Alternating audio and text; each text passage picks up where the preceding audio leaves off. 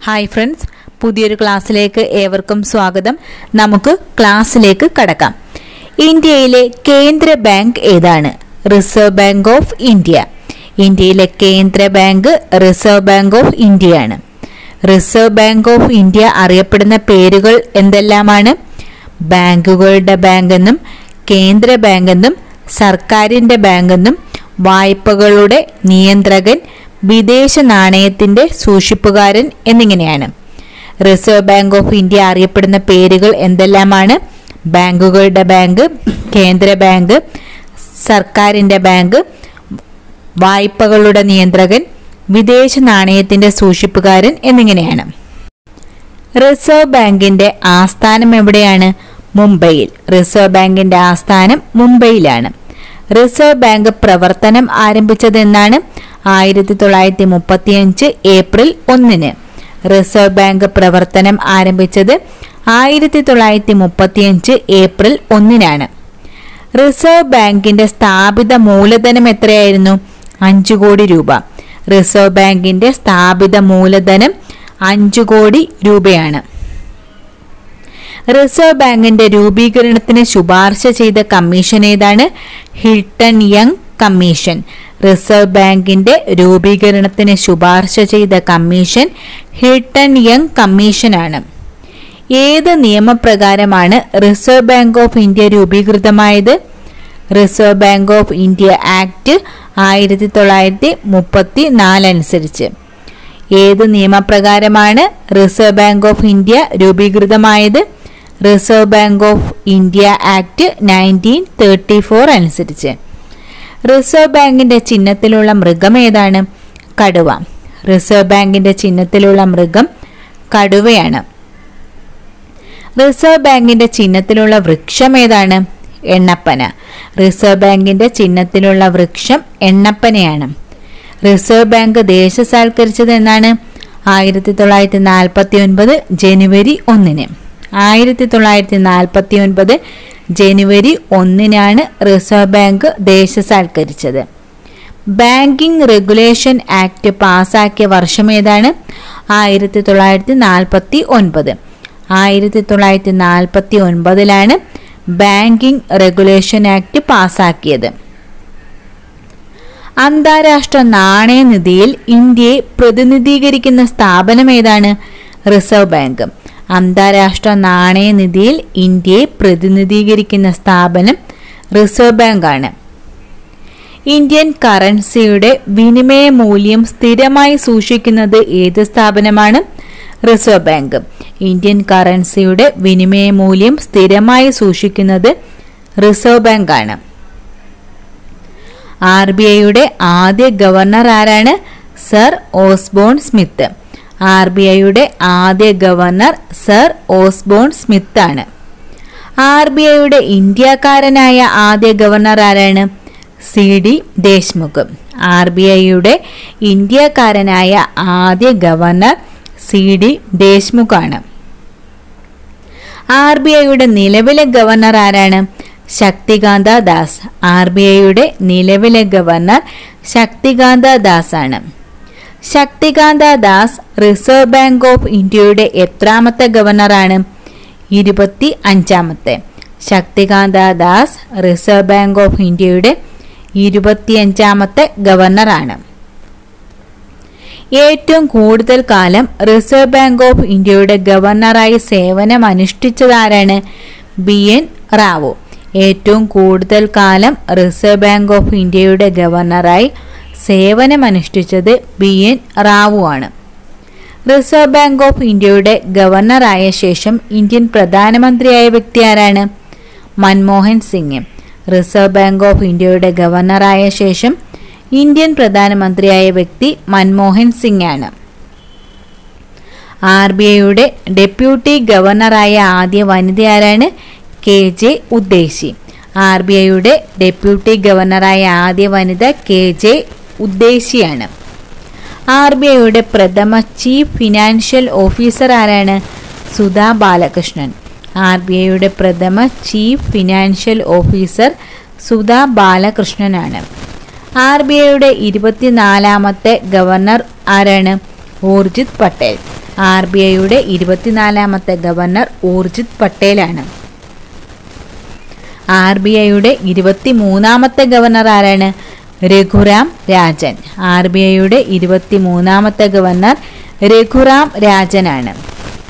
ഇന്ത്യയിലെ ബാങ്കുകളുടെ സേവനങ്ങളെ സംബന്ധിക്കുന്ന പരാതികൾക്ക് പരിഹാരം കാണുന്നതിനായി 1995 നിലവിൽ വന്ന സംവിധാനം ഏതാണ്? Banking ombudsman.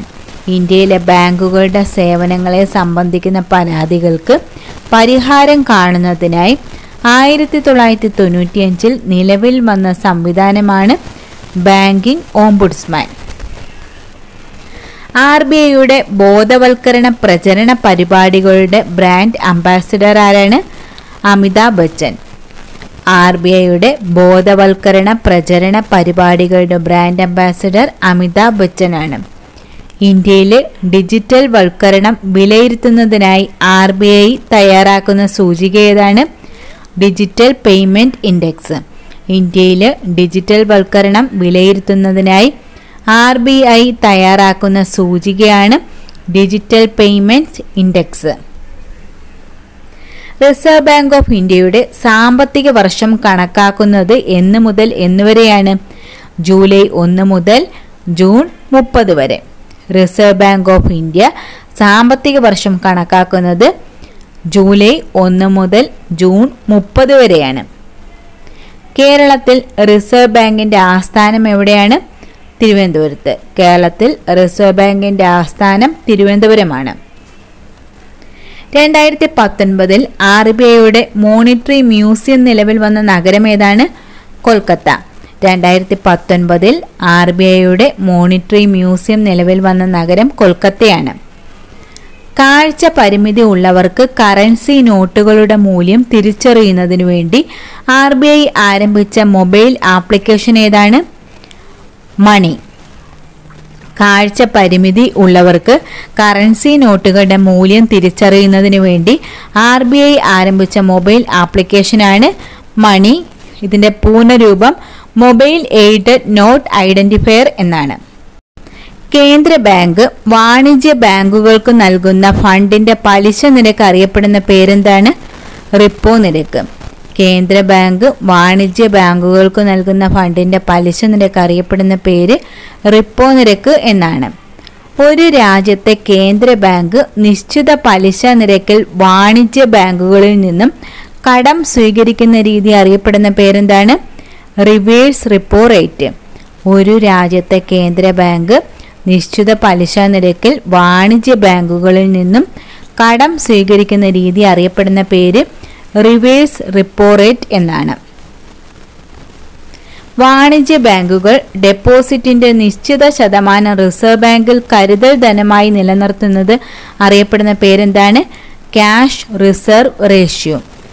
വാണിജ്യ ബാങ്കുകൾ ഡെപ്പോസിറ്റിന്റെ നിശ്ചിത ശതമാനം റിസർവ് ബാങ്കിൽ കരുതൽ ധനമായി നിലനിർത്തുന്നത് അറിയപ്പെടുന്ന പേര് ക്യാഷ് റിസർവ് റേഷ്യോ എന്നാണ്.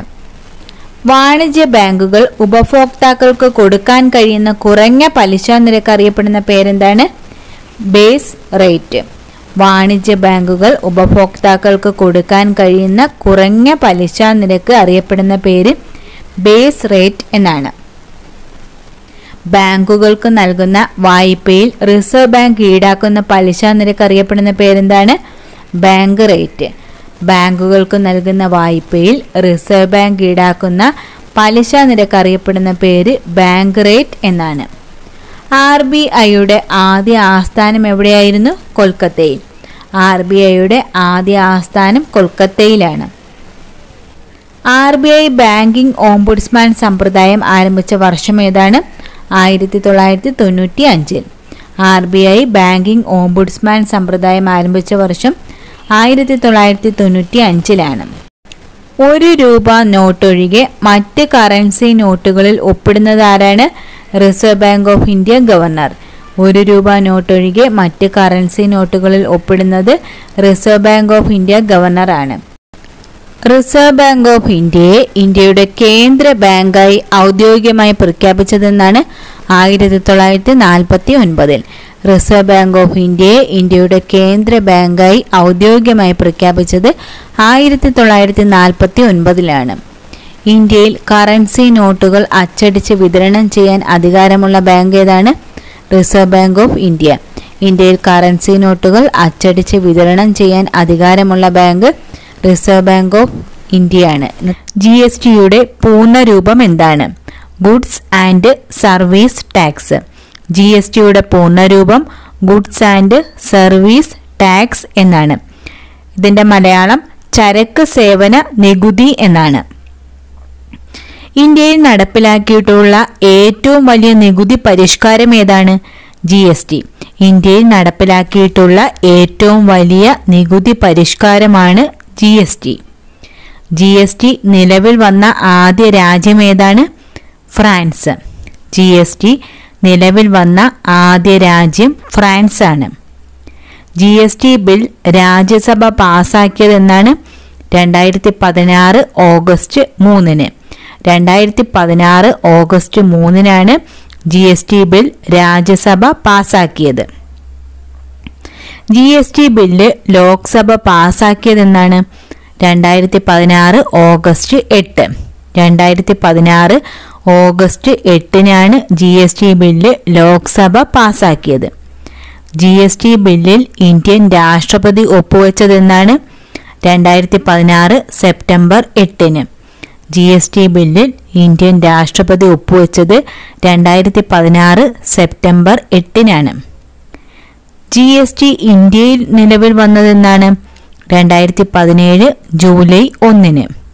2017 ജൂലൈ 1-നാണ് GST ഇന്ത്യയിൽ നിലവിൽ വന്നത്. GST ബില്ലിൽ ഒപ്പുവെച്ച ഇന്ത്യൻ രാഷ്ട്രപതി ആരാണ്? പ്രണബ് മുഖർജി. GST ബില്ലിൽ ഒപ്പുവെച്ച ഇന്ത്യൻ രാഷ്ട്രപതി പ്രണബ് മുഖർജിയാണ്. GST ഇന്ത്യൻ ഭരണഘടനയിൽ ഉൾപ്പെടുത്തിയ ഭരണഘടന ഭേദഗതി ഏതാണ്? 101ാമത്തെ ഭേദഗതി. GST ഇന്ത്യൻ ഭരണഘടനയിൽ ഉൾപ്പെടുത്തിയ ഭരണഘടനാ ഭേദഗതി 101ാമത്തെ ഭേദഗതിയാണ്. GST ഇന്ത്യൻ ഭരണഘടനയിൽ ഉൾപ്പെടുത്തിയ ഭരണഘടനാ ഭേദഗതി ബിൽ എത്രാമത്തെ ഭരണഘടനാ ഭേദഗതി ബില്ലാണ്? 122ാമത്തെ ഭരണഘടനാ ഭേദഗതി ബില്ലാണ്. GST ഇന്ത്യൻ ഭരണഘടനയിൽ ഉൾപ്പെടുത്തിയ ഭരണഘടനാ ഭേദഗതി ബിൽ 122ാമത്തെ ഭരണഘടനാ ഭേദഗതി ബില്ലാണ്. GST ഉദ്ഘാടനം ചെയ്തതെന്നാണ്? 2017 ജൂൺ 30-ന് പ്രണബ് മുഖർജിയും നരേന്ദ്രമോദിയും ചേർന്നാണ് പാർലമെന്റിലെ സെൻട്രൽ ഹാളിൽ വെച്ചാണ് ഉദ്ഘാടനം ചെയ്തത്. GST ഉദ്ഘാടനം ചെയ്തത് 2017 ജൂൺ 30-ന് പ്രണബ് മുഖർജിയും നരേന്ദ്രമോദിയും ചേർന്ന് പാർലമെന്റിലെ സെൻട്രൽ ഹാളിൽ വെച്ചാണ് ഉദ്ഘാടനം ചെയ്തത്. GSTയുടെ ബ്രാൻഡ് അംബാസഡർ ആയിരുന്ന സിനിമാ താരം ആരാണ്? അമിതാഭ് ബച്ചൻ. GSTയുടെ ബ്രാൻഡ് അംബാസഡർ ആയിരുന്ന സിനിമാ താരം അമിതാഭ് ബച്ചനാണ്. GST ബിൽ പാസാക്കിയ ആദ്യ ഇന്ത്യൻ സംസ്ഥാനം ഏതാണ്? ആസാം. GST ബിൽ പാസാക്കിയ ആദ്യ ഇന്ത്യൻ സംസ്ഥാനം ആസാമാണ്. GST ബിൽ പാസാക്കിയ രണ്ടാമത്തെ ഇന്ത്യൻ സംസ്ഥാനം ബീഹാറുമാണ്. GST ബിൽ പാസാക്കിയ 16ാമത്തെ ഇന്ത്യൻ സംസ്ഥാനം ഏതാണ്? ഒഡീഷ. GST ബിൽ പാസാക്കിയ 16ാമത്തെ ഇന്ത്യൻ സംസ്ഥാനം ഒഡീഷയാണ്. ഇന്ത്യയിൽ GST ബിൽ പാസാക്കാൻ എത്ര സംസ്ഥാനങ്ങളുടെ അനുമതിയാണ് ആവശ്യമായി ഉണ്ടായിരുന്നത്? 16. ഇന്ത്യയിൽ GST ബിൽ പാസാക്കാൻ 16 സംസ്ഥാനങ്ങളുടെ അനുമതിയാണ് ആവശ്യമായി ഉണ്ടായിരുന്നത്. GST ഏത് നികുതിക്ക് ഉദാഹരണമാണ്? പരോക്ഷ നികുതി. GST പരോക്ഷ നികുതിക്ക് ഉദാഹരണമാണ്. GSTയെക്കുറിച്ച് പ്രതിപാദിക്കുന്ന ഭരണഘടനാ വകുപ്പുകൾ ഏതെല്ലാമാണ്? ആർട്ടിക്കിൾ 246A-യും 269A-യും. GSTയെക്കുറിച്ച് പ്രതിപാദിക്കുന്ന ഭരണഘടനാ വകുപ്പുകൾ ആർട്ടിക്കിൾ 246A-യും 269A-യുമാണ്. IGST അഥവാ ഇന്റഗ്രേറ്റഡ് GST ചുമത്താനും നികുതി പിരിക്കാനും കേന്ദ്ര സർക്കാരിന് അനുമതി നൽകിയ ഭരണഘടനാ വകുപ്പ് ഏതാണ്? Article 269A. IGST അഥവാ ഇന്റഗ്രേറ്റഡ് GST ചുമത്താനും നികുതി പിരിക്കാനും കേന്ദ്ര സർക്കാരിന് അനുമതി നൽകിയ ഭരണഘടനാ വകുപ്പ് ആർട്ടിക്കിൾ 269A ആണ്. GST കൗൺസിലിനെ കുറിച്ച് പ്രതിപാദിക്കുന്ന ഭരണഘടനാ വകുപ്പ് ഏതാണ്? Article 279A. GST കൗൺസിലിനെ കുറിച്ച് പ്രതിപാദിക്കുന്ന ഭരണഘടനാ വകുപ്പ് ആർട്ടിക്കിൾ 279A ആണ്. GST കൗൺസിൽ നിലവിൽ വന്നത് എന്നാണ്? 2016 സെപ്റ്റംബർ 12. 2016 സെപ്റ്റംബർ 12-നാണ് GST കൗൺസിൽ നിലവിൽ വന്നത്. GST കൗൺസിലിന്റെ അധ്യക്ഷനാരാണ്? കേന്ദ്ര ധനകാര്യമന്ത്രി. കേന്ദ്ര ധനകാര്യമന്ത്രിയാണ് GST കൗൺസിലിന്റെ അധ്യക്ഷൻ. GST കൗൺസിലിന്റെ ആദ്യത്തെ അധ്യക്ഷനാരായിരുന്നു? അരുൺ ജെയ്റ്റ്ലി. GST കൗൺസിലിന്റെ ആദ്യത്തെ അധ്യക്ഷൻ അരുൺ ജെയ്റ്റ്ലി ആയിരുന്നു.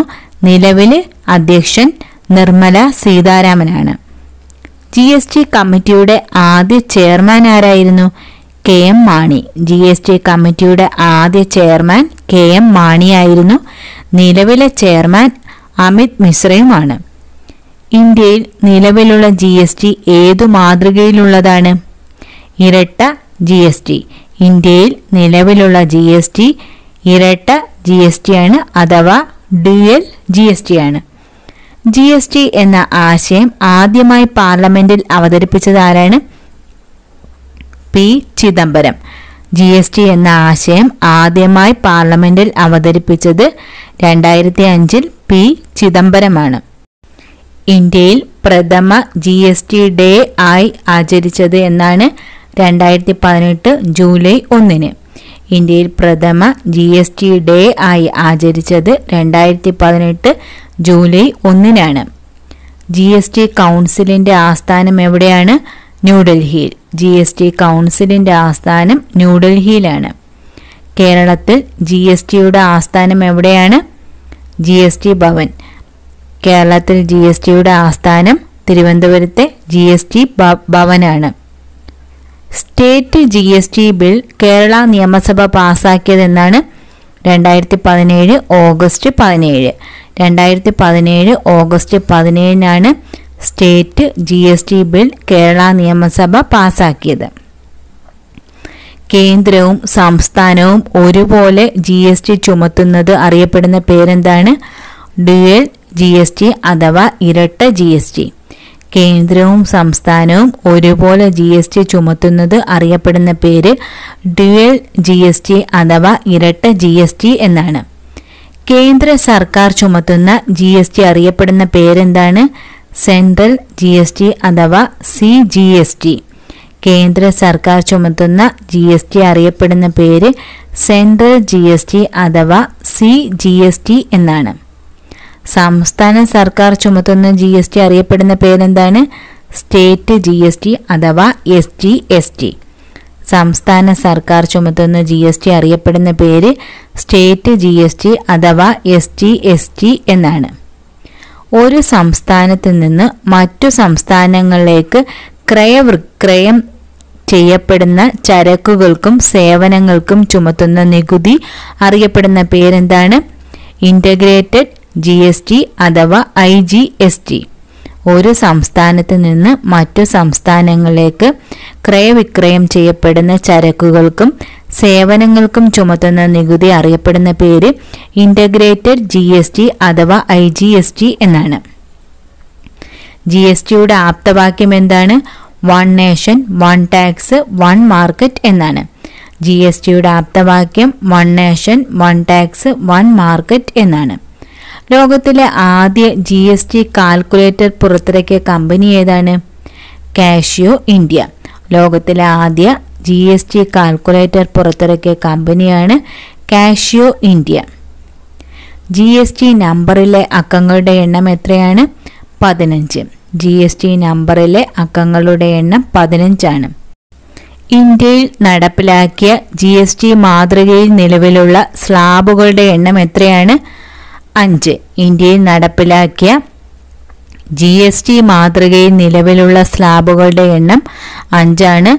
അവ 0%, 5%, 12%, 18%, 28% എന്നിങ്ങനെയാണ്. GST നടപ്പിലാക്കാൻ ആരംഭിച്ച പദ്ധതി ഏതാണ്? പ്രോജക്റ്റ് സാക്ഷ്യം. പ്രോജക്റ്റ് സാക്ഷ്യം പദ്ധതിയാണ് GST നടപ്പിലാക്കാൻ ആരംഭിച്ച പദ്ധതി. GST രജിസ്ട്രേഷൻ നിർബന്ധമായും എടുക്കേണ്ടത് എത്ര ലക്ഷം രൂപയിൽ കൂടുതൽ മൊത്തം വിറ്റുവരവുള്ള സ്ഥാപനങ്ങളാണ്? 40 ലക്ഷം രൂപ. GST രജിസ്ട്രേഷൻ നിർബന്ധമായി എടുക്കേണ്ടത് 40 ലക്ഷം രൂപയിൽ കൂടുതൽ മൊത്തം വിറ്റുവരവുള്ള സ്ഥാപനങ്ങളാണ്. GST കൗൺസിൽ അംഗങ്ങൾ ആരെല്ലാമാണ്? കേന്ദ്ര ധനകാര്യമന്ത്രി, കേന്ദ്ര റവന്യൂ അല്ലെങ്കിൽ ഫിനാൻസ് സഹമന്ത്രി, സംസ്ഥാന ധനകാര്യമന്ത്രി എന്നിവരാണ്. GST കൗൺസിൽ അംഗങ്ങൾ ആരെല്ലാമാണ്? കേന്ദ്ര ധനകാര്യമന്ത്രി, കേന്ദ്ര റവന്യൂ അല്ലെങ്കിൽ ഫിനാൻസ് സഹമന്ത്രി, സംസ്ഥാന ധനകാര്യമന്ത്രി എന്നിവരാണ്. GST ലയിക്കപ്പെട്ട പ്രധാന നികുതികൾ ഏതെല്ലാമാണ്? എക്സൈസ് ഡ്യൂട്ടി, സേവന നികുതി, കേന്ദ്ര വിൽപ്പന നികുതി, സംസ്ഥാന മൂല്യവർദ്ധിത നികുതി, ആഡംബര നികുതി, പരസ്യ നികുതി, വിനോദ നികുതി, പ്രവേശന നികുതി എന്നിവയാണ്. GST ലയിക്കപ്പെട്ട പ്രധാന നികുതികൾ ഏതെല്ലാമാണ്? എക്സൈസ് ഡ്യൂട്ടി, സേവന നികുതി, കേന്ദ്ര വിൽപ്പന നികുതി, സംസ്ഥാന മൂല്യവർദ്ധിത നികുതി, ആഡംബര നികുതി, പരസ്യ നികുതി, വിനോദ നികുതി, പ്രവേശന നികുതി എന്നിവയാണ്. കേന്ദ്ര ഭരണ പ്രദേശങ്ങളിലെ GST അറിയപ്പെടുന്ന പേരെന്താണ്? UT GST. കേന്ദ്ര ഭരണ പ്രദേശങ്ങളിലെ GST അറിയപ്പെടുന്ന പേര് UT GST എന്നാണ്. GSTയുടെ പരിധിയിൽപ്പെടാത്ത പ്രധാന ഇനങ്ങൾ ഏതെല്ലാമാണ്?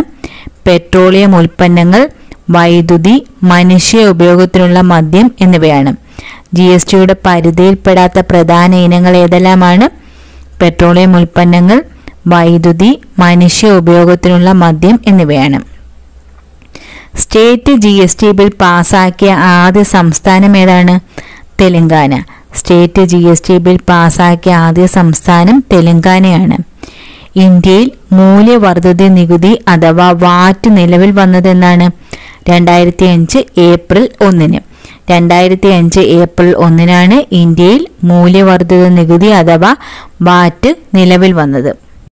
വാറ്റ് എന്നതിൻ്റെ പൂർണ്ണരൂപം എന്താണ്? Value added tax. വാറ്റ് എന്നതിൻ്റെ പൂർണ്ണരൂപം വാല്യൂ ആഡഡ് ടാക്സ് എന്നാണ്. വാറ്റ് നിലവിൽ വന്ന ആദ്യ രാജ്യം ഏതാണ്? ഫ്രാൻസ്. വാറ്റ് നിലവിൽ വന്ന ആദ്യ രാജ്യം ഫ്രാൻസ് ആണ്. ഏഷ്യയിൽ ആദ്യമായി വാറ്റ് നിലവിൽ വന്ന രാജ്യം ഏതാണ്? ദക്ഷിണ കൊറിയ.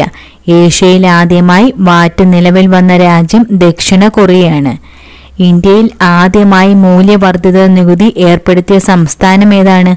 ഹരിയാന. ഇന്ത്യയിൽ ആദ്യമായി മൂല്യവർദ്ധിത നികുതി ഏർപ്പെടുത്തിയ സംസ്ഥാനം ഹരിയാനയാണ്. 2003 ഏപ്രിൽ 1 ഹരിയാനയിൽ മൂല്യവർദ്ധിത നികുതി നടപ്പിലാക്കിയത്. മൂല്യവർദ്ധിത നികുതി GST ലയിപ്പിച്ചതെന്നാണ്? 2017 ജൂലൈ 1. മൂല്യവർദ്ധിത നികുതി GST ലയിപ്പിച്ചത് 2017 ജൂലൈ 1. പ്രധാന നികുതിയേതര വരുമാന സ്രോതസ്സുകൾ ഏതെല്ലാമാണ്? ഫീസ്, ഫൈനുകളും പെനാൽറ്റികളും, ഗ്രാന്റ്, പലിശ, ലാഭം എന്നിവയാണ്. പ്രധാന നികുതിയേതര വരുമാന സ്രോതസ്സുകൾ ഏതെല്ലാമാണ്? ഫീസ്, ഫൈനുകൾ, പെനാൽറ്റികൾ, ഗ്രാന്റ്, പലിശ, ലാഭം എന്നിവയാണ്. സർക്കാർ സേവനങ്ങൾക്കുള്ള പ്രതിഫലമായി ഈടാക്കുന്ന തുക അറിയപ്പെടുന്ന പേരെന്താണ്? ഫീസ്. സർക്കാർ സേവനങ്ങൾക്കുള്ള പ്രതിഫലമായി ഈടാക്കുന്ന തുക അറിയപ്പെടുന്ന പേര് ഫീസ് എന്നാണ്. നിയമം ലംഘിക്കുന്നതിന് നൽകുന്ന ശിക്ഷ അറിയപ്പെടുന്ന പേരെന്താണ്? ഫൈനുകളും പെനാൽറ്റികളും. നിയമം ലംഘിക്കുന്നതിന് നൽകുന്ന ശിക്ഷ അറിയപ്പെടുന്ന പേര് ഫൈനുകളും പെനാൽറ്റികളും എന്നാണ്. ഒരു പ്രത്യേക ലക്ഷ്യം നിറവേറ്റുന്നതിനായി സർക്കാരോ സ്ഥാപനങ്ങളോ നൽകുന്ന സാമ്പത്തിക സഹായം ഏതാണ്? ഗ്രാന്റ്.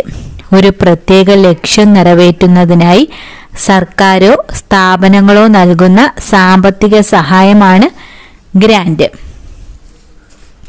സർക്കാരിന്റെ ചെലവുകൾ അറിയപ്പെടുന്നത് ഏതു പേരിലാണ്? പൊതുചെലവ്. സർക്കാരിന്റെ ചെലവുകൾ അറിയപ്പെടുന്നത് പൊതുചെലവ് എന്നാണ്. പൊതുചിലവുകളെ എത്രയായിട്ടാണ് തരംതിരിച്ചിട്ടുള്ളത്? രണ്ടായിട്ട്. പൊതുചിലവുകളെ രണ്ടായിട്ടാണ് തരംതിരിച്ചിട്ടുള്ളത്.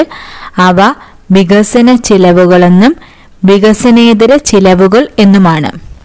റോഡ്, പാലം, തുറമുഖം, വിദ്യാഭ്യാസ സ്ഥാപനങ്ങൾ എന്നിവ തുടങ്ങുന്നതിന് സർക്കാർ നടത്തുന്ന ചിലവുകൾ അറിയപ്പെടുന്നത് വികസന ചിലവുകൾ എന്നാണ്. റോഡ്, പാലം, തുറമുഖം, വിദ്യാഭ്യാസ സ്ഥാപനങ്ങൾ എന്നിവ തുടങ്ങുന്നതിന് സർക്കാർ നടത്തുന്ന ചിലവുകൾ അറിയപ്പെടുന്നത് വികസന ചിലവുകൾ എന്നാണ്. യുദ്ധം, പലിശ, പെൻഷൻ തുടങ്ങിയവയ്ക്കുള്ള ചെലവുകൾ അറിയപ്പെടുന്ന പേരെന്താണ്? വികസനേതര ചെലവുകൾ.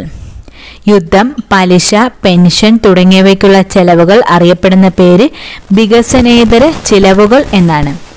സർക്കാർ വാങ്ങുന്ന വായ്പകൾ അറിയപ്പെടുന്ന പേരെന്താണ്? പൊതുകടം. സർക്കാർ വാങ്ങുന്ന വായ്പകൾ അറിയപ്പെടുന്ന പേര് പൊതുകടം എന്നാണ്.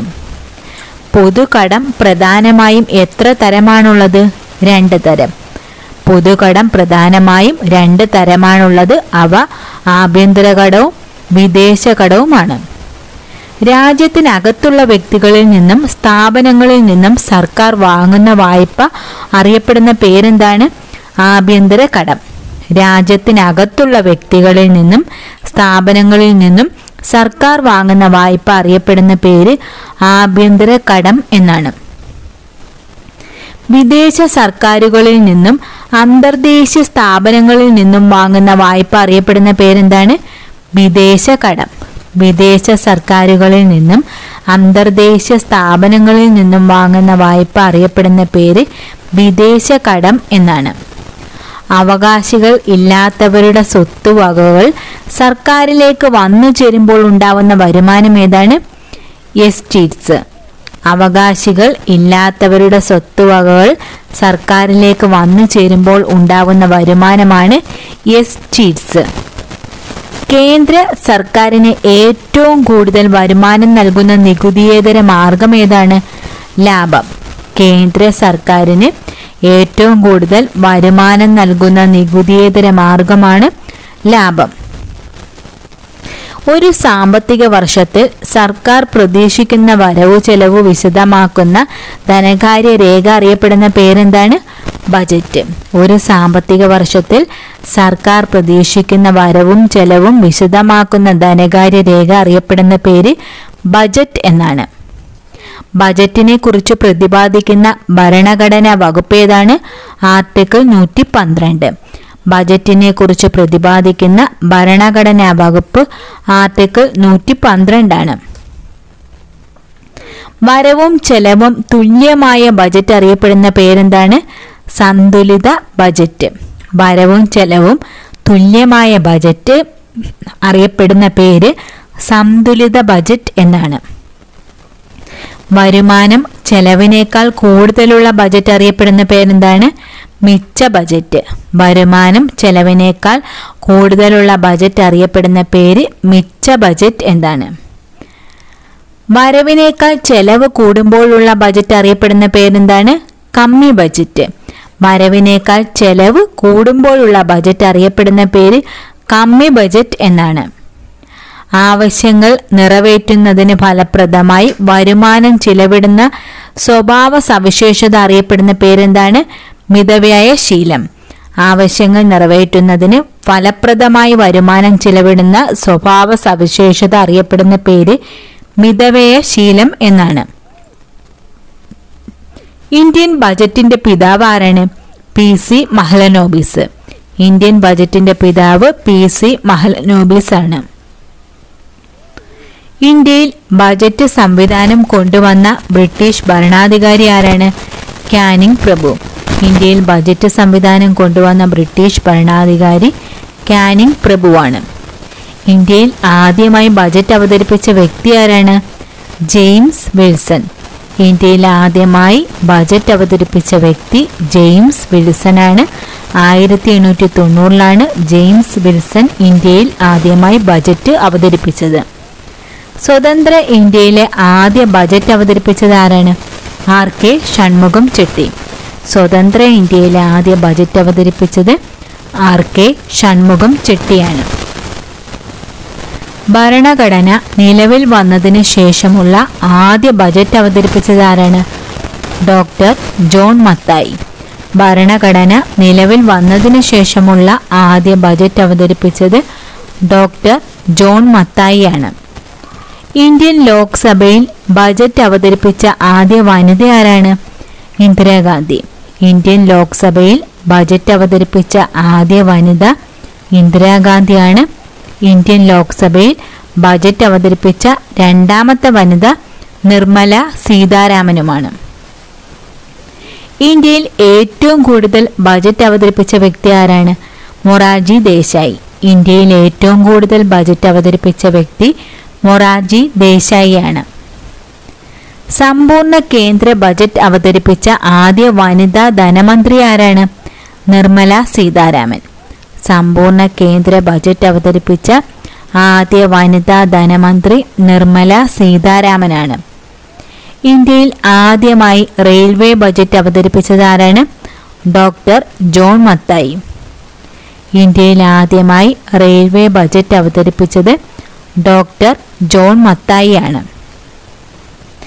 ഇന്ത്യയിലെ അവസാന റെയിൽവേ ബജറ്റ് അവതരിപ്പിച്ചത് ആരാണ്?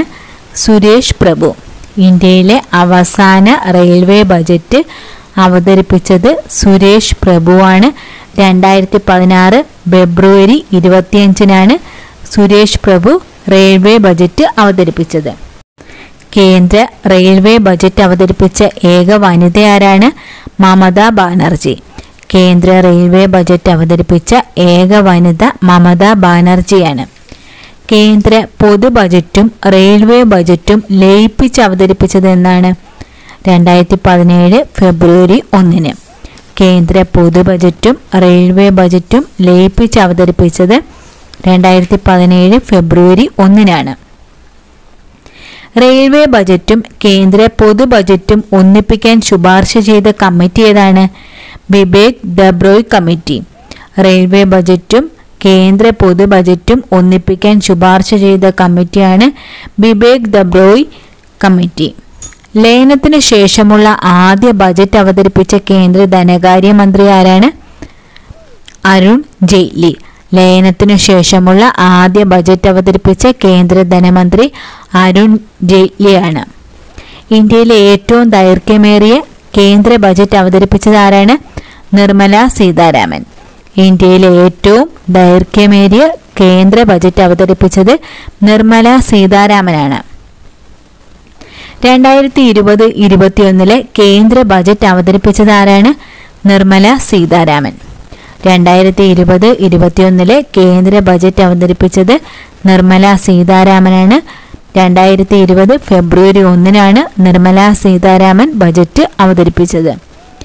ഇന്ത്യയിൽ സാമ്പത്തിക വർഷമായി കണക്കാക്കുന്നത് എന്ന് മുതൽ എന്ന് വരെയാണ്? ഏപ്രിൽ 1 മുതൽ മാർച്ച് 31 വരെ. ഏപ്രിൽ 1 മുതൽ മാർച്ച് 31 വരെയാണ് ഇന്ത്യയിൽ സാമ്പത്തിക വർഷമായി കണക്കാക്കുന്നത്. COVID-19 പശ്ചാത്തലത്തിൽ കേന്ദ്ര സർക്കാർ പ്രഖ്യാപിച്ച സാമ്പത്തിക പാക്കേജ് എത്ര രൂപയുടേതാണ്? 20 ലക്ഷം കോടി രൂപ. COVID-19 പശ്ചാത്തലത്തിൽ കേന്ദ്ര സർക്കാർ പ്രഖ്യാപിച്ച സാമ്പത്തിക പാക്കേജ് 20 ലക്ഷം കോടി രൂപയുടേതാണ്. ഹരിത ഊർജ സ്രോതസ്സുകളിൽ നിന്ന് ഹൈഡ്രജൻ ഉൽപ്പാദിപ്പിക്കുന്നതിന് ആരംഭിക്കുന്ന ബൃഹത് പദ്ധതി ഏതാണ്? National hydrogen energy mission. ഹരിത ഊർജ സ്രോതസ്സുകളിൽ നിന്നും ഹൈഡ്രജൻ ഉൽപ്പാദിപ്പിക്കുന്നതിന് ആരംഭിക്കുന്ന ബൃഹത് പദ്ധതിയാണ് നാഷണൽ ഹൈഡ്രജൻ എനർജി മിഷൻ. 2021-22 പുതുക്കിയ കേരള ബജറ്റ് അവതരിപ്പിച്ചത് ആരാണ്? KN ബാലഗോപാൽ. 2020-22 പുതുക്കിയ കേരള ബജറ്റ് അവതരിപ്പിച്ചത് KN ബാലഗോപാലാണ്.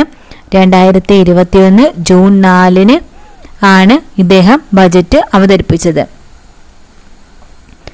കേരള നിയമസഭയിൽ ഏറ്റവും ദൈർഘ്യമേറിയ ബജറ്റ് അവതരിപ്പിച്ചത് ആരാണ്? തോമസ് ഐസക്. കേരള നിയമസഭയിൽ ഏറ്റവും ദൈർഘ്യമേറിയ ബജറ്റ് അവതരിപ്പിച്ചത് തോമസ് ഐസക് ആണ്. 3 മണിക്കൂറും 18 മിനിറ്റും നേരമാണ് ഇദ്ദേഹം ബജറ്റ് അവതരിപ്പിച്ചത്. കേരളത്തിൽ ആദ്യമായി ബജറ്റ് അവതരിപ്പിച്ച വ്യക്തി ആരാണ്? സി അച്യുതമേനോൻ. കേരളത്തിൽ ആദ്യമായി ബജറ്റ് അവതരിപ്പിച്ച വ്യക്തി സി അച്യുതമേനോനാണ്. കേരള നിയമസഭയിൽ ഏറ്റവും കൂടുതൽ ബജറ്റ് അവതരിപ്പിച്ചത് ആരാണ്? K M Mani. കേരള നിയമസഭയിൽ ഏറ്റവും കൂടുതൽ ബജറ്റ് അവതരിപ്പിച്ചത് കെ എം മാണിയാണ്. 13 തവണയാണ് അദ്ദേഹം ബജറ്റ് അവതരിപ്പിച്ചത്. 2021-22 കേരള ബജറ്റ് നിയമസഭയിൽ അവതരിപ്പിച്ചത് ആരാണ്? തോമസ് ഐസക്. 2021-22 കേരള ബജറ്റ് നിയമസഭയിൽ അവതരിപ്പിച്ചത് തോമസ് ഐസക് ആണ്. 2021 ജനുവരി 15 ഇദ്ദേഹം ബജറ്റ് അവതരിപ്പിച്ചത്. പൊതുവരുമാനം, പൊതുചെലവ്, പൊതുകടം എന്നിവയെ സംബന്ധിച്ച് സർക്കാർ നയം അറിയപ്പെടുന്ന പേരെന്താണ്? ധനനയം.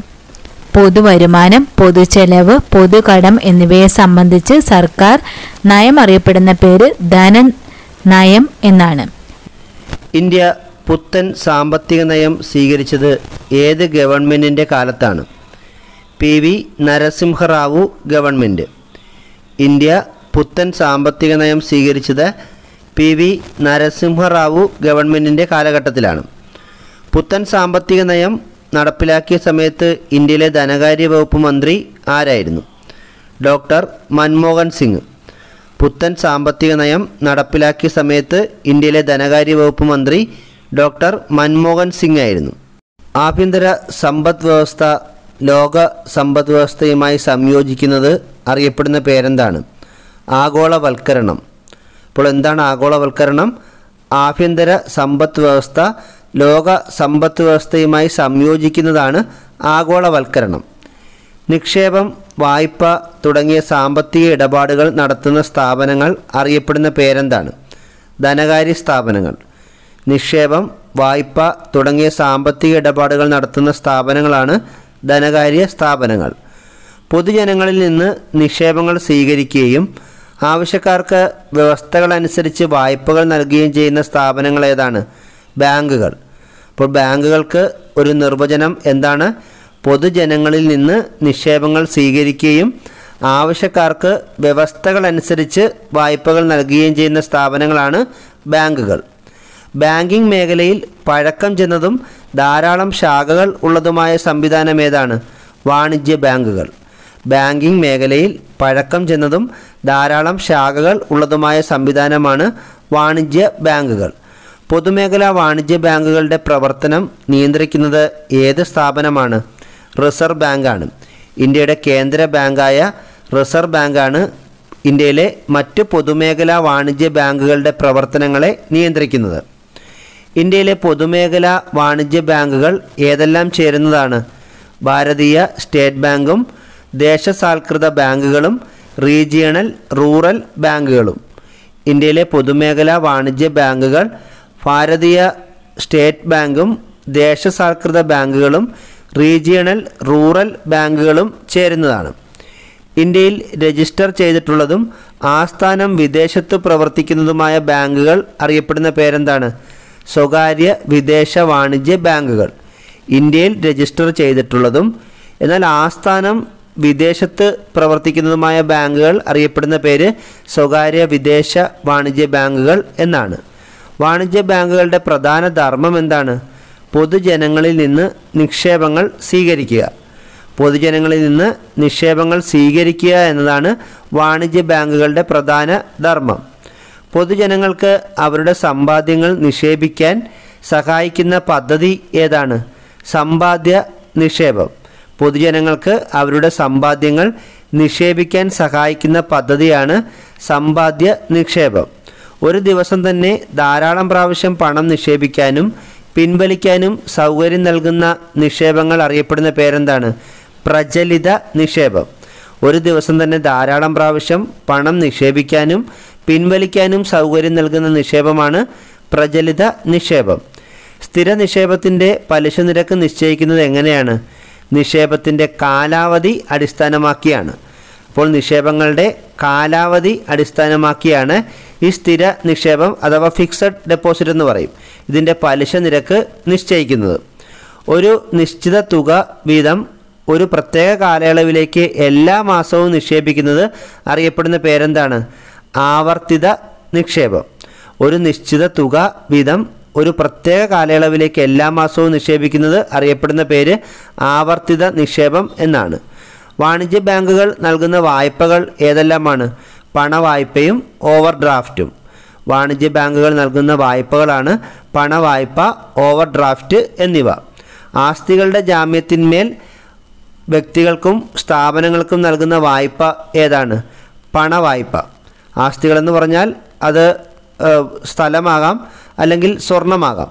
അപ്പോൾ ആസ്തികളുടെ ജാമ്യത്തിന്മേൽ വ്യക്തികൾക്കും സ്ഥാപനങ്ങൾക്കുമൊക്കെ നൽകുന്ന വായ്പ അറിയപ്പെടുന്ന പേര് പണവായ്പ എന്നാണ്. വ്യക്തികളുടെ ബാങ്ക് അക്കൗണ്ടിലുള്ള തുകയേക്കാൾ കൂടുതൽ പണം പിൻവലിക്കാനുള്ള അവസരം അറിയപ്പെടുന്ന പേര് ഓവർ ഡ്രാഫ്റ്റ് എന്നാണ്. വ്യക്തികളുടെ ബാങ്ക് അക്കൗണ്ടിലുള്ള തുകയേക്കാൾ കൂടുതൽ പണം പിൻവലിക്കാനുള്ള അവസരം അറിയപ്പെടുന്ന പേരെന്താണ്? Over draft. ഏത് നിക്ഷേപം ഉള്ളവർക്കാണ് ബാങ്കുകൾ ഓവർ ഡ്രാഫ്റ്റ് നൽകുന്നത്? പ്രചലിത നിക്ഷേപം. പ്രചലിത നിക്ഷേപം ഉള്ളവർക്കാണ് ബാങ്കുകൾ ഓവർ ഡ്രാഫ്റ്റ് നൽകുന്നത്. ബാങ്കുകൾ വായ്പ നൽകുന്ന തുക ബാങ്കുകൾക്ക് എങ്ങനെയാണ് ലഭിക്കുന്നത്? പൊതുജനങ്ങളിൽ നിന്നും നിക്ഷേപമായി ലഭിക്കുന്ന തുകയാണ് ബാങ്കുകൾ വായ്പയായി നൽകുന്നത്. സഹകരണ പ്രസ്ഥാനത്തിൻ്റെ ജന്മനാട് ഏതാണ്? ഇംഗ്ലണ്ടാണ്. സഹകരണ പ്രസ്ഥാനത്തിൻ്റെ ജന്മനാട് ഇംഗ്ലണ്ടാണ്. സഹകരണ പ്രസ്ഥാനത്തിൻ്റെ പിതാവ് ആരാണ്? Robert Owen. സഹകരണ പ്രസ്ഥാനത്തിൻ്റെ പിതാവ് റോബർട്ട് ഓവനാണ്. ഇന്ത്യൻ സഹകരണ പ്രസ്ഥാനത്തിൻ്റെ പിതാവ് ആരാണ്? Frederick Nicholson. ഇന്ത്യൻ സഹകരണ പ്രസ്ഥാനത്തിൻ്റെ പിതാവ് ഫ്രെഡറിക് നിക്കോൾസനാണ്. ഇന്ത്യൻ സഹകരണ പ്രസ്ഥാനത്തിൻ്റെ മാഗ്ന കാർട്ട എന്നറിയപ്പെടുന്ന കമ്മിറ്റി റിപ്പോർട്ട് ഏതാണ്? ആൾ India rural credit survey committee. Indian സഹകരണ പ്രസ്ഥാനത്തിൻ്റെ മാഗ്ന കാർട്ട എന്നറിയപ്പെടുന്ന കമ്മിറ്റി റിപ്പോർട്ട് ആൾ ഇന്ത്യ റൂറൽ ക്രെഡിറ്റ് സർവേ കമ്മിറ്റിയാണ്. സംസ്ഥാന സഹകരണ വകുപ്പിലെ തലവൻ ആരാണ്? സഹകരണ സംഘം രജിസ്ട്രാർ. സംസ്ഥാന സഹകരണ വകുപ്പിലെ തലവൻ സഹകരണ സംഘം രജിസ്ട്രാറാണ്. UN അന്താരാഷ്ട്ര സഹകരണ വർഷമായി ആചരിച്ചതെന്നാണ്? 2012. 2012 UN അന്താരാഷ്ട്ര സഹകരണ വർഷമായി ആചരിച്ചത്. ഏഷ്യയിലെ ആദ്യത്തെ സഹകരണ മ്യൂസിയം സ്ഥാപിതമാകുന്നത് കേരളത്തിലെ ഏത് ജില്ലയിലാണ്? കോഴിക്കോട്. കോഴിക്കോടാണ് ഏഷ്യയിലെ തന്നെ ആദ്യത്തെ സഹകരണ മ്യൂസിയം സ്ഥാപിതമാകുന്നത്. കേരളത്തിലെ ആദ്യ പലിശരഹിത സഹകരണ സംഘം ഏതാണ്? ഹലാൽ ഫായിദ കോ ഓപ്പറേറ്റീവ് സൊസൈറ്റി. കണ്ണൂരിലെ ഹലാൽ ഫായിദ കോ ഓപ്പറേറ്റീവ് സൊസൈറ്റിയാണ് കേരളത്തിലെ ആദ്യ പലിശരഹിത സഹകരണ സംഘം. ഇന്ത്യയിൽ ആദ്യമായി ഭിന്നലിംഗക്കാർക്ക് വേണ്ടി സഹകരണ സംഘങ്ങൾ ആരംഭിച്ച സംസ്ഥാനം ഏതാണ്? കേരളം. ഇന്ത്യയിൽ ആദ്യമായി ഭിന്നലിംഗക്കാർക്ക് വേണ്ടി സഹകരണ സംഘങ്ങൾ ആരംഭിച്ച സംസ്ഥാനം കേരളമാണ്. സഹകരണ ബാങ്കുകളുടെ പ്രവർത്തന തത്വം എന്താണ്? സഹകരണം, സ്വയം സഹായം, പരസ്പര സഹായം എന്നിവയാണ്.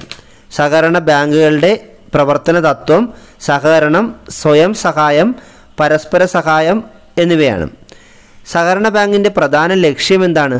സാധാരണക്കാർക്ക്, പ്രത്യേകിച്ച് ഗ്രാമീണ പ്രദേശത്തുള്ളവർക്ക് സാമ്പത്തിക സഹായം നൽകുക എന്നതാണ് സഹകരണ ബാങ്കിൻ്റെ പ്രധാന ലക്ഷ്യം.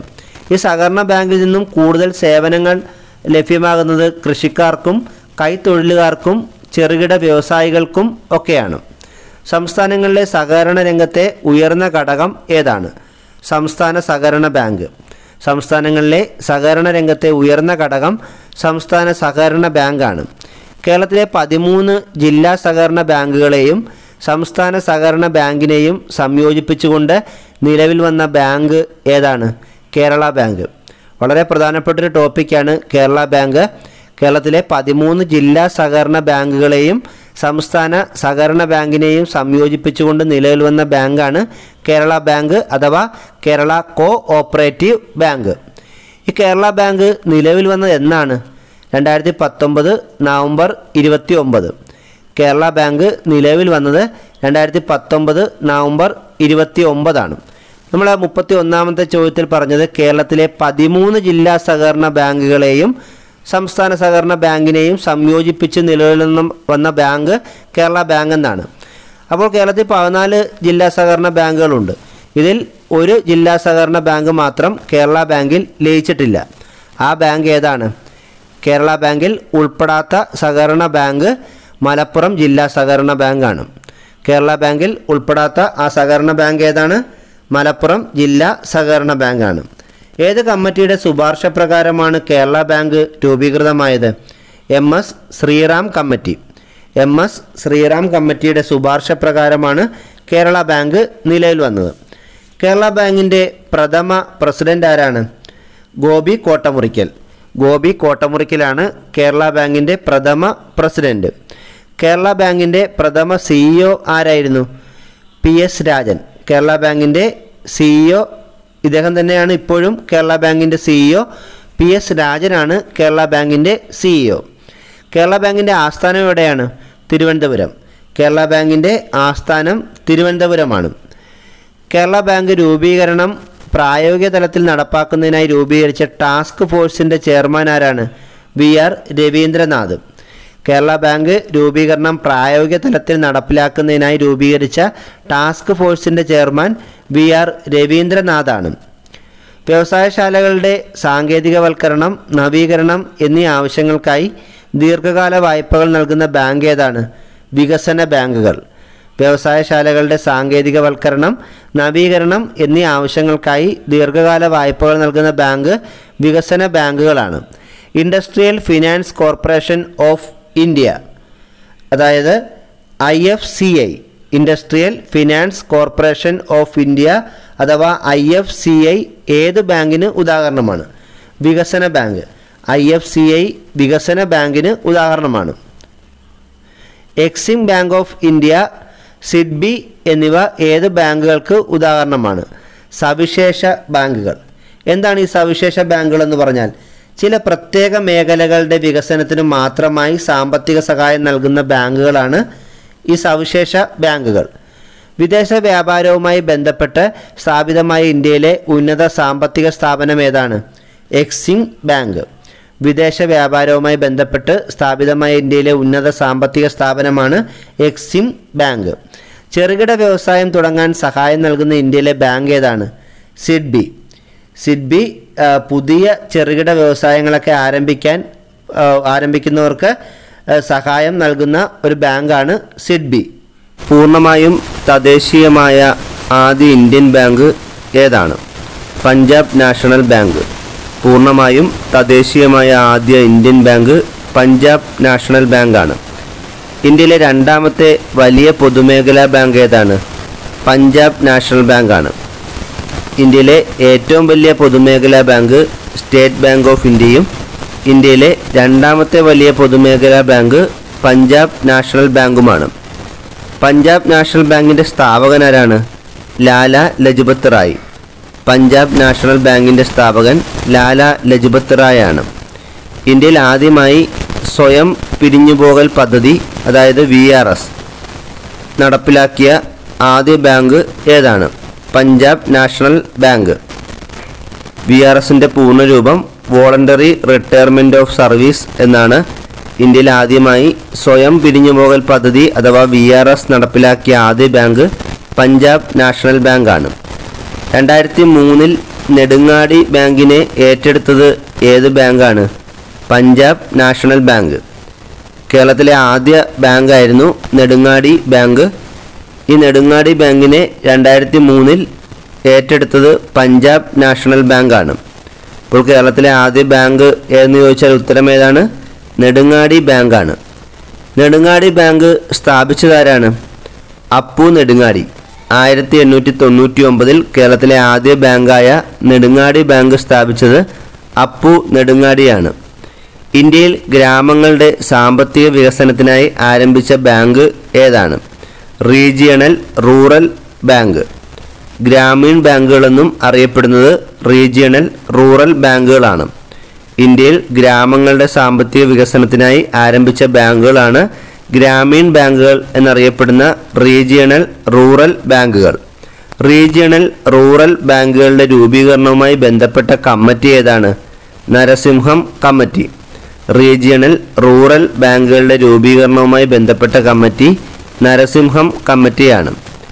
ഇന്ത്യയിൽ ഗ്രാമീണ ബാങ്ക് സ്ഥാപിതമായ വർഷം ഏതാണ്? 1975. ഇന്ത്യയിൽ ഗ്രാമീണ ബാങ്ക് രൂപീകൃതമായ വർഷം 1975 ഇന്ത്യയിലെ ആദ്യത്തെ ഗ്രാമീൺ ബാങ്ക് ഏതാണ്? പ്രഥമ ഗ്രാമീൺ ബാങ്ക്. ഉത്തർപ്രദേശിൽ സ്ഥാപിച്ച പ്രഥമ ഗ്രാമീൺ ബാങ്കാണ് ഇന്ത്യയിലെ ആദ്യത്തെ ഗ്രാമീൺ ബാങ്ക്. ഇന്ത്യയിലെ ഏറ്റവും വലിയ ഗ്രാമീൺ ബാങ്ക് ഏതാണ്? കേരള ഗ്രാമീൺ ബാങ്ക്. ഇന്ത്യയിലെ ഏറ്റവും വലിയ ഗ്രാമീൺ ബാങ്ക് കേരള ഗ്രാമീൺ ബാങ്കാണ്. കേരളത്തിൽ നോർത്ത് മലബാർ ഗ്രാമീൺ ബാങ്കും സൗത്ത് മലബാർ ഗ്രാമീൺ ബാങ്കും ലയിച്ച് 2013 ജൂലൈ 8 രൂപീകൃതമായ പുതിയ ബാങ്ക് ഏതാണ്? കേരള ഗ്രാമീൺ ബാങ്ക്. കേരളത്തിൽ നോർത്ത് മലബാർ ഗ്രാമീൺ ബാങ്കും സൗത്ത് മലബാർ ഗ്രാമീൺ ബാങ്കും ലയിച്ച് 2013 ജൂലൈ 8 രൂപീകൃതമായ പുതിയ ബാങ്കാണ് കേരള ഗ്രാമീൺ ബാങ്ക്. കേരള ഗ്രാമീൺ ബാങ്കിൻ്റെ ആപ്തവാക്യം എന്താണ്? കേരളത്തിൻ്റെ സ്വന്തം ബാങ്ക്. കേരള ഗ്രാമീൺ ബാങ്കിൻ്റെ ആപ്തവാക്യം കേരളത്തിൻ്റെ സ്വന്തം ബാങ്ക് എന്നാണ്. കേരള ഗ്രാമീൺ ബാങ്കിൻ്റെ ആസ്ഥാനം എവിടെയാണ്? മലപ്പുറം. കേരള ഗ്രാമീൺ ബാങ്കിൻ്റെ ആസ്ഥാനം മലപ്പുറമാണ്. ഇന്ത്യയിൽ ഏറ്റവും അധികം ഗ്രാമീൺ ബാങ്കുകളുള്ള സംസ്ഥാനം ഏതാണ്? ഉത്തർപ്രദേശ്. ഇന്ത്യയിൽ ഏറ്റവും കൂടുതൽ ഗ്രാമീൺ ബാങ്കുകളുള്ള സംസ്ഥാനം ഉത്തർപ്രദേശാണ്. ഇന്ത്യയിൽ ഗ്രാമീൺ ബാങ്കുകൾ ഇല്ലാത്ത സംസ്ഥാനങ്ങൾ ഏതൊക്കെയാണ്? സിക്കിം, ഗോവ. ഇന്ത്യയിൽ ഗ്രാമീൺ ബാങ്കുകൾ ഇല്ലാത്ത സംസ്ഥാനങ്ങൾ സിക്കിമും ഗോവയുമാണ്. പാവങ്ങളുടെ ബാങ്കർ എന്നറിയപ്പെടുന്നത് ആരാണ്? മുഹമ്മദ് യൂനൂസ്. പാവങ്ങളുടെ ബാങ്കർ എന്നറിയപ്പെടുന്നത് മുഹമ്മദ് യൂനൂസ് ആണ്. ബംഗ്ലാദേശ് ഗ്രാമീൺ ബാങ്കിനും മുഹമ്മദ് യൂനൂസിനും ചേർത്ത് സമാധാന നോബൽ സമ്മാനം ലഭിച്ച വർഷം ഏതാണ്? 2006. ബംഗ്ലാദേശ് ഗ്രാമീൺ ബാങ്കിനും മുഹമ്മദ് യൂനൂസിനും ചേർത്ത് സമാധാനത്തിന് നോബൽ സമ്മാനം ലഭിച്ച വർഷം 2006. കൃഷിക്കും ഗ്രാമവികസനത്തിനും വേണ്ടിയുള്ള ഇന്ത്യയുടെ ദേശീയ ബാങ്ക് ഏതാണ്? നബാർഡ്. കൃഷിക്കും ഗ്രാമവികസനത്തിനും വേണ്ടിയുള്ള ഇന്ത്യയുടെ ദേശീയ ബാങ്ക് നബാർഡാണ്. നബാർഡ് എന്നതിൻ്റെ പൂർണ്ണരൂപം എന്താണ്? National bank for agriculture and rural development എന്നാണ്. നബാർഡിൻ്റെ പൂർണ്ണരൂപം national bank for agriculture and rural development എന്നാണ്. നബാർഡ് രൂപീകൃതമായതെന്നാണ്? 1982 ജൂലൈ 12. NABARD രൂപീകൃതമായത് 1982 July 12. നബാർഡിൻ്റെ ആസ്ഥാനം എവിടെയാണ്? മുംബൈ. നബാർഡിൻ്റെ ആസ്ഥാനം മുംബൈയിലാണ്. നബാർഡിൻ്റെ രൂപീകരണവുമായി ബന്ധപ്പെട്ട കമ്മീഷൻ ഏതാണ്? ബി. ശിവരാമൻ കമ്മീഷൻ. നബാർഡിൻ്റെ രൂപീകരണവുമായി ബന്ധപ്പെട്ട കമ്മീഷൻ ബി. ശിവരാമൻ കമ്മീഷനാണ്. നബാർഡിൻ്റെ പ്രഥമ ചെയർമാൻ ആരായിരുന്നു? എം. രാമകൃഷ്ണയ്യ. നബാർഡിൻ്റെ പ്രഥമ ചെയർമാൻ എം. രാമകൃഷ്ണയ്യയാണ്. നബാർഡിൻ്റെ നിലവിലെ ചെയർമാൻ ആരാണ്? Doctor GR ചിന്താല. നബാർഡിൻ്റെ നിലവിലെ ചെയർമാൻ ഡോക്ടർ GR ചിന്താലയാണ്. ചെറുകിട വായ്പകളുടെ നിയന്ത്രകൻ എന്നറിയപ്പെടുന്ന ഇന്ത്യയിലെ ബാങ്ക് ഏതാണ്? നബാർഡ്. ചെറുകിട വായ്പകളുടെ നിയന്ത്രകൻ എന്നറിയപ്പെടുന്ന ഇന്ത്യയിലെ ബാങ്ക് നബാർഡാണ്. കേരളത്തിൽ നബാർഡിൻ്റെ റീജിയണൽ ഓഫീസ് സ്ഥിതി ചെയ്യുന്നത് എവിടെയാണ്? തിരുവനന്തപുരം. കേരളത്തിൽ നബാർഡിൻ്റെ റീജിയണൽ ഓഫീസ് സ്ഥിതി ചെയ്യുന്നത് തിരുവനന്തപുരത്താണ്. ഇന്ത്യയിലെ ആദ്യ സമ്പൂർണ്ണ ബാങ്കിംഗ് സംസ്ഥാനം ഏതാണ്? കേരളം. ഇന്ത്യയിലെ ആദ്യ സമ്പൂർണ്ണ ബാങ്കിംഗ് സംസ്ഥാനം കേരളമാണ്. ഇന്ത്യയിലെ ആദ്യ സമ്പൂർണ്ണ ബാങ്കിംഗ് ജില്ല ഏതാണ്? പാലക്കാട് ജില്ല. ഇന്ത്യയിലെ ആദ്യ സമ്പൂർണ്ണ ബാങ്കിംഗ് ജില്ല പാലക്കാട് ജില്ലയാണ്. പ്രത്യേക ശാഖകൾ ഇല്ലാത്ത തികച്ചും ഓൺലൈനായി പ്രവർത്തിക്കുന്ന ഡിജിറ്റൽ ബാങ്കുകൾ അറിയപ്പെടുന്ന പേരെന്താണ്? നിയോ ബാങ്കുകൾ. നിയോ ബാങ്കുകൾ എന്നാൽ എന്താണ്? പ്രത്യേക ശാഖകൾ ഇല്ലാത്ത തികച്ചും ഓൺലൈനായി പ്രവർത്തിക്കുന്ന ഡിജിറ്റൽ ബാങ്കുകളാണ് നിയോ ബാങ്കുകൾ. കേരളത്തിലെ ആദ്യ നിയോ ബാങ്ക് ഏതാണ്? എയ്സ് മണി ന്യൂ ബാങ്ക്. കേരളത്തിലെ ആദ്യ നിയോ ബാങ്ക് എയ്സ് മണി ന്യൂ ബാങ്ക് ആണ്. ഇന്ത്യയിലെ ആദ്യത്തെ സ്മാൾ ഫിനാൻസ് ബാങ്ക് ഏതാണ്? Capital small finance bank limited. ഇന്ത്യയിലെ ആദ്യത്തെ small finance bank capital small finance bank limited ആണ്. ഇത് സ്ഥാപിതമായത് 2016. കേരളത്തിലെ ആദ്യ സ്മാൾ ഫിനാൻസ് ബാങ്ക് ഏതാണ്? ESAF small finance bank. കേരളത്തിലെ ആദ്യത്തെ small finance bank ESAF small finance bank ആണ്. ഇസാഫ് എന്നതിൻ്റെ പൂർണ്ണരൂപം എന്താണ്? ഇവാഞ്ചലിക്കൽ സോഷ്യൽ ആക്ഷൻ ഫോറം എന്നാണ്. ഇസാഫ് എന്നതിൻ്റെ പൂർണ്ണരൂപം ഇവാഞ്ചലിക്കൽ സോഷ്യൽ ആക്ഷൻ ഫോറം എന്നാണ്. ഇസാഫ് സ്മാൾ ഫിനാൻസ് ബാങ്കിൻ്റെ ആസ്ഥാനം എവിടെയാണ്? മണ്ണുത്തി. തൃശ്ശൂർ ജില്ലയിലെ മണ്ണുത്തിയിലാണ് ഇസാഫ് സ്മാൾ ഫിനാൻസ് ബാങ്കിൻ്റെ ആസ്ഥാനം. ഇന്ത്യയിൽ ബാങ്കിംഗ് സൗകര്യം ഇല്ലാത്ത സ്ഥലങ്ങളിൽ രൂപം കൊണ്ട ബാങ്കുകൾ ഏതാണ്? പേയ്മെൻറ്റ് ബാങ്കുകൾ. ഇന്ത്യയിൽ ബാങ്കിംഗ് സൗകര്യം ഇല്ലാത്ത സ്ഥലങ്ങളിൽ രൂപം കൊണ്ട ബാങ്കുകൾ അറിയപ്പെടുന്ന പേര് പേയ്മെൻറ്റ് ബാങ്കുകൾ എന്നാണ്. പേയ്മെൻറ്റ് ബാങ്കുകളുടെ രൂപീകരണത്തിന് ശുപാർശ ചെയ്ത കമ്മീഷൻ ഏതാണ്? നജികേത് കമ്മീഷൻ. പേയ്മെൻറ്റ് ബാങ്കുകളുടെ രൂപീകരണത്തിന് ശുപാർശ ചെയ്ത കമ്മീഷൻ നജികേത് കമ്മീഷനാണ്. പേയ്മെൻറ്റ് ബാങ്കുകൾക്ക് സ്വീകരിക്കാൻ കഴിയുന്ന പരമാവധി നിക്ഷേപം എത്ര രൂപയാണ്? 2 ലക്ഷം രൂപ. പേയ്മെൻറ്റ് ബാങ്കുകൾക്ക് സ്വീകരിക്കാൻ കഴിയുന്ന പരമാവധി നിക്ഷേപം 2 ലക്ഷം രൂപ മാത്രമാണ്. ഇന്ത്യയിലെ ആദ്യത്തെ പേയ്മെൻറ്റ് ബാങ്ക് സ്ഥാപിച്ച ടെലികോം കമ്പനി ഏതാണ്? എയർടെൽ. ഇന്ത്യയിലെ ആദ്യത്തെ പേയ്മെൻറ്റ് ബാങ്ക് സ്ഥാപിച്ച ടെലികോം കമ്പനി എയർടെൽ ആണ്. കേന്ദ്ര പോസ്റ്റൽ വകുപ്പിൻ്റെ കീഴിൽ പ്രവർത്തിക്കുന്ന ബാങ്കിംഗ് സ്ഥാപനം ഏതാണ്? India post payment bank. കേന്ദ്ര പോസ്റ്റൽ വകുപ്പിൻ്റെ കീഴിൽ പ്രവർത്തിക്കുന്ന ബാങ്കിംഗ് സ്ഥാപനമാണ് India post payment bank. India post payment bank നിലവിൽ വന്നത് എന്നാണ്? 2018 September 1. India post payment bank നിലവിൽ വന്നത് 2018 സെപ്റ്റംബർ 1. ഇന്ത്യ പോസ്റ്റ് പേയ്മെൻറ്റ് ബാങ്കിൻ്റെ ആസ്ഥാനം ന്യൂഡൽഹിയാണ്. ATM, ഡെബിറ്റ് കാർഡ് എന്നിവയ്ക്ക് പകരം ഇന്ത്യ പോസ്റ്റ് പേയ്മെൻറ്റ് ബാങ്ക് കൊണ്ടുവന്ന പുതിയ സംവിധാനം ഏതാണ്? QR card. അപ്പോൾ QR കാർഡ് സംവിധാനം ആദ്യമായി കൊണ്ടുവന്നത് ഇന്ത്യ പോസ്റ്റ് പേയ്മെൻറ്റ് ബാങ്കാണ്. ATM, ഡെബിറ്റ് കാർഡ് എന്നിവയ്ക്ക് പകരം ഉപയോഗിക്കുന്ന സംവിധാനമാണ് QR card. Post office savings bank ഏത് ലിസ്റ്റിലാണ് ഉൾപ്പെടുന്നത്? Union list. Post office savings bank ഏത് ലിസ്റ്റിലാണ് ഉൾപ്പെടുന്നത്? യൂണിയൻ ലിസ്റ്റിലാണ്. ലീഡ് ബാങ്ക് സ്കീം നിർദ്ദേശിച്ച RBI സ്റ്റഡി ഗ്രൂപ്പിൻ്റെ തലവൻ ആരാണ്? Professor DR Gadgil. Lead bank scheme നിർദ്ദേശിച്ച RBI സ്റ്റഡി ഗ്രൂപ്പിൻ്റെ തലവൻ professor DR ഗാഡ്ഗിലാണ്. Lead bank scheme RBI നടപ്പിലാക്കിയ വർഷം ഏതാണ്? 1969. ലീഡ് ബാങ്ക് സ്കീം RBI നടപ്പിലാക്കിയ വർഷം 1969 ആണ്. ഇന്നത്തെ ക്ലാസ് ഇവിടെ അവസാനിച്ചിരിക്കുകയാണ്. കൂടുതൽ അറിവുകളുമായി മറ്റൊരു വീഡിയോയിൽ വീണ്ടും കാണാം. Thank you.